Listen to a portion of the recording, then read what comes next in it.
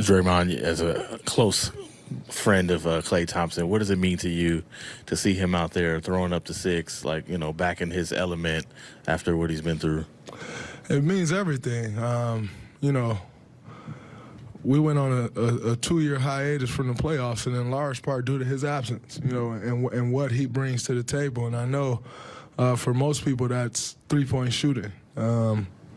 For us, that's a competitive edge that no one else on this team has, you know. And I know I get a lot of the credit for that side of things and just bringing the intensity, but like I tell y'all all the time, one of the toughest guys and most competitive guys I've ever played with. And no, probably the toughest and most competitive player I've ever played with. And it showed up tonight. You knew right away he was coming out fire. And 11 for 22, 8 for 14 from three.